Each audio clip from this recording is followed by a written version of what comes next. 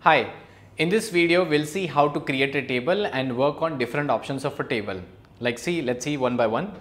On this screen if you see I have some database, that is date, region, sales rep, COGs and sales.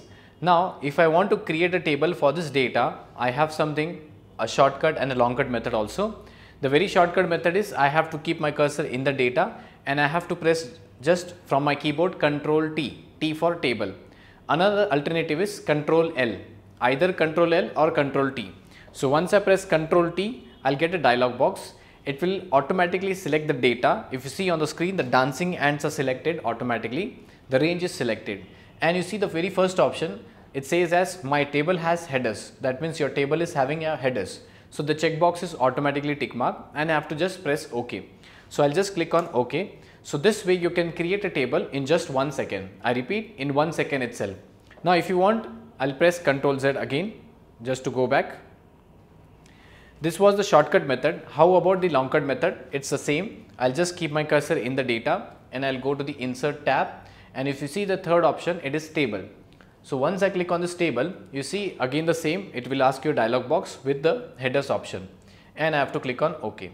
Now if you see the color is automatically given, alternate rows have been colored. If you see west, west, west, these are colored and you get this kind of option.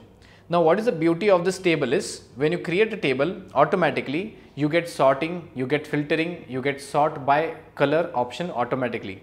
So if I click on this drop down, if you see it's the same what I've got in the filter option.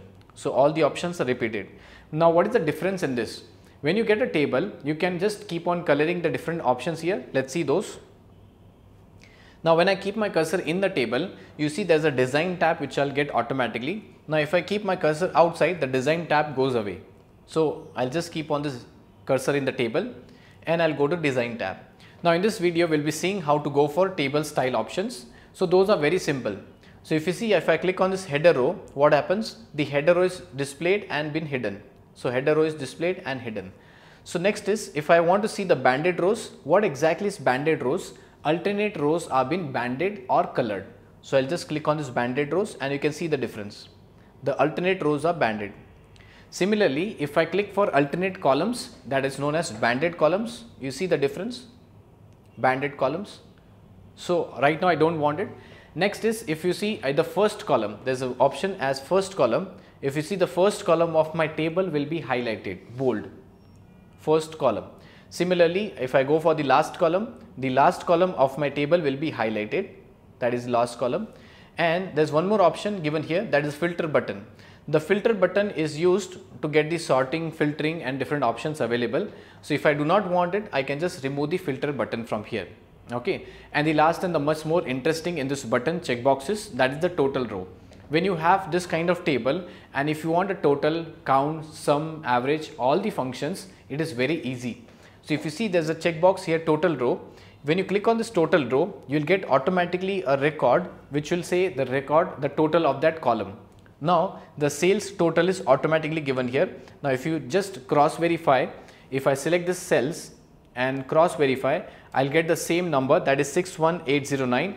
On the right hand side, if you see 61809. So the total is correct. But what if I don't want a total, I want some other option. Let's say I want count or minimum, maximum, anything. What I have to do is, I have to just click on this cell and I have to click on this drop down and I'll get loads of options available. So let's see now, if I click on this count option, I'll get the count 9. If I select as minimum, I'll get the answer as for minimum. So minimum number is 626911.11. Similarly, you might be wondering why not for the other column, that is COGs. You also will get for COGs definitely, but the thing is you have to keep your cursor in that cell in the last drop down list. So now you'll get a drop down list here and you can select the function which you want. So I'll select the function as sum. So I'll get the sum for this. It's showing as hash because the width of the column is less. So I'll increase the width. Similarly, if you see for sales rep and region, I cannot get a total for that is sum, but I can get a count for this. So I'll just click on this option and I can see as count numbers. Definitely these are not the numbers, so the answer will be 0. So if I say count numbers, the answer is 0. But if I want to count how much text are there, so I can just select here 9. So this way you can get the total row for this column and it is very much more useful. This is all about the table. Now the last one is, if you want to just color your table into different color formats, it's very simple. Keep your cursor in the data anywhere when it is a table. In the design tab, if you see on the right hand side, these are known as table styles. So you just click on this drop down, you get loads of table styles available. I'll just keep on moving my cursor on those options and you see the change in the color in the table itself. So I'll just move my cursor and if you see, the table color changes automatically. So whichever color you think is useful, you can pick up. Right now I'll pick up any black color, I'll pick up this orange color. So I'll just click on this orange color and that table color has been applied. So this is the way by which you can create a table and you can apply all the check boxes and you can just change the total row also. That's all for this video. Thank you.